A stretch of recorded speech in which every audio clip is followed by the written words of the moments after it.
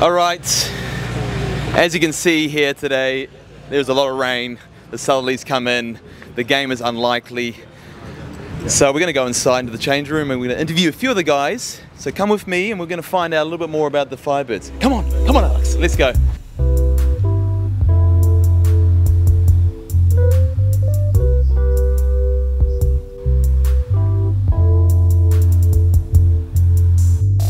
All right, we're going to check out the Firebirds changing room now. Rain break, here we go, dramatic entrance. Look, he's running away from me. He's running away from me. I'm going to get him. Oliver, this way, right here. There we go, Ollie Newton. Ollie Newton. He's here. He is known as the busiest man in this team. He's got a full-time job at Xero. He's got 2 kids, a wife, plus he's one of the leader of the bowling attack. Ollie Newton. How's it going? I hear you're on a bit of a holiday. Holiday, yeah. Holiday from work. The office job, which is nice. So I can kind of focus on cricket and family and, yeah, watch the rainfall, unfortunately. But It is unfortunate. Now, you just got a newborn.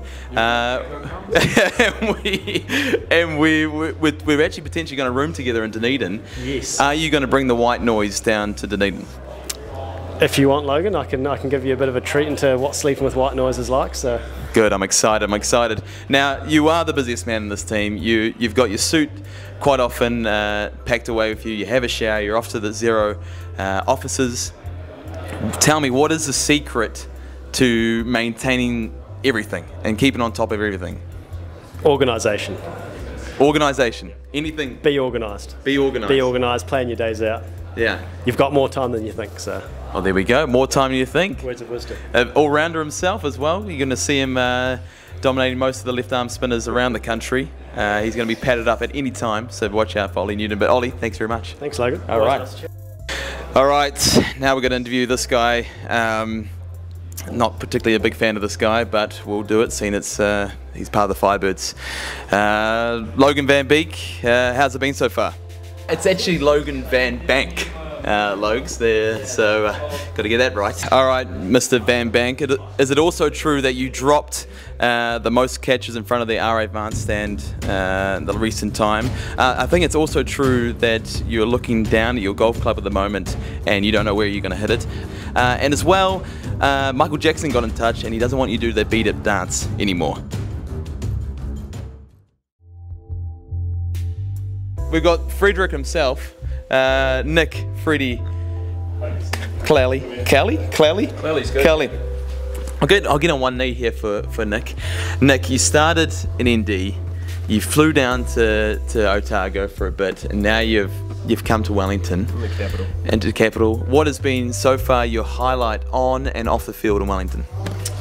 The highlight probably would be game 1, the Plunket Shield fixture against ND, down to the wire.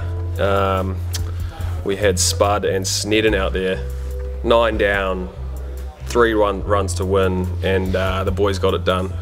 That was a great way to start the season.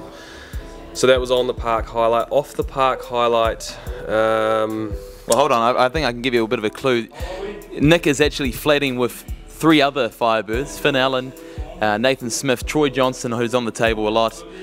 So the 4 of them are in one flat. The house is owned by another Firebird, Rachin Ravindra. So what's happening in that flat? What's some of the antics that the boys are getting up to? Yeah, so there's a bit on. Obviously we had Finn move in late. He brought his partner Georgia, she's lovely. But with Troy also having a partner, and myself and Nathan, at any one time there can be 8 men. Sorry, scratch that.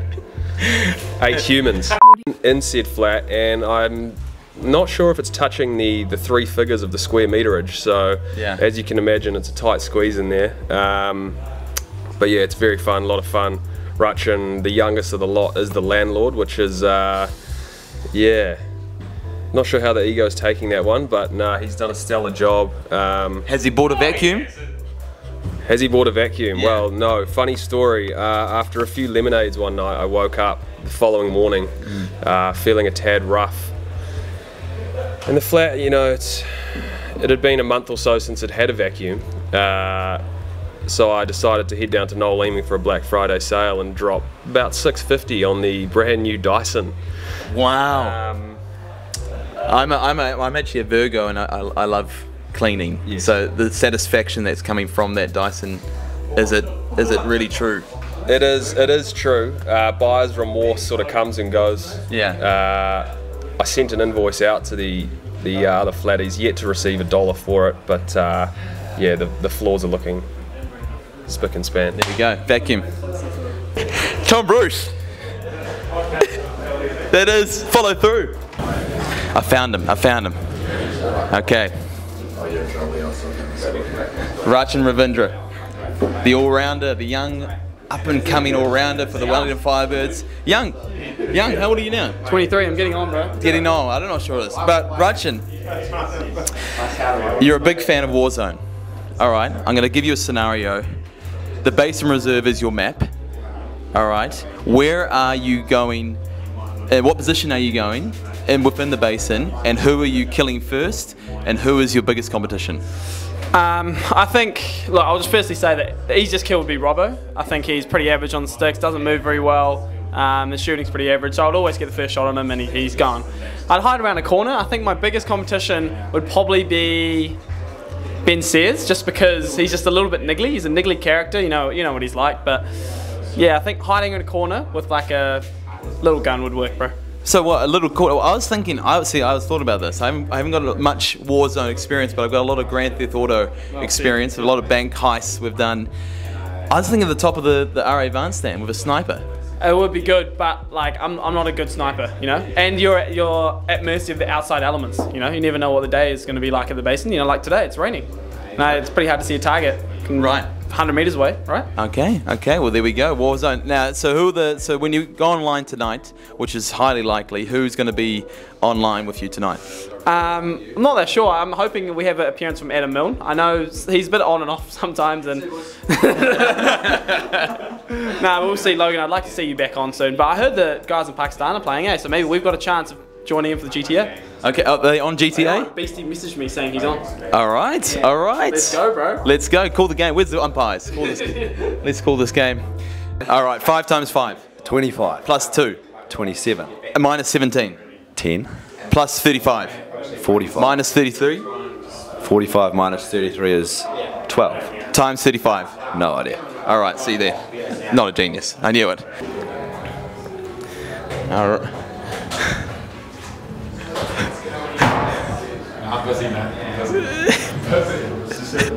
Michael Snedden.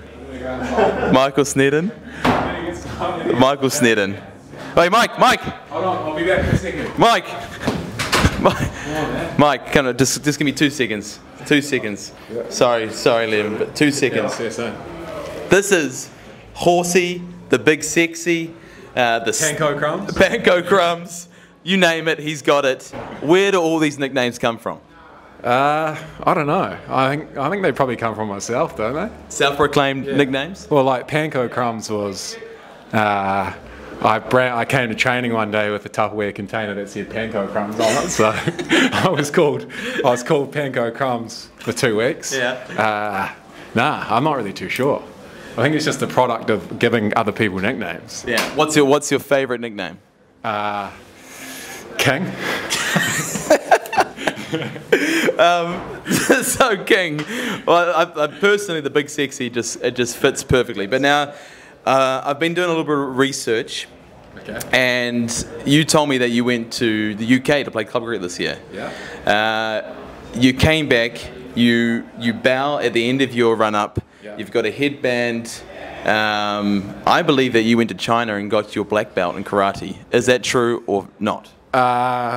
Depends who you ask. No, I don't know. It was something that just sort of came about. I think I did it just before I went to the UK, so it's good that you're noticing you were noticing things before I left. But yeah, it was.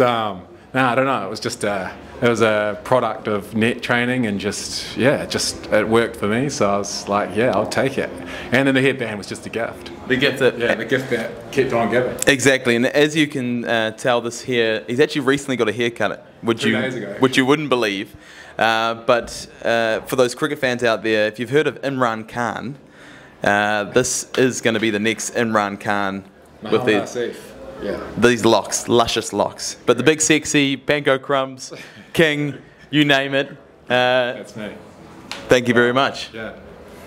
Thank you.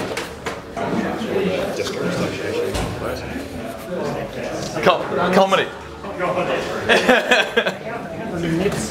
Yeah.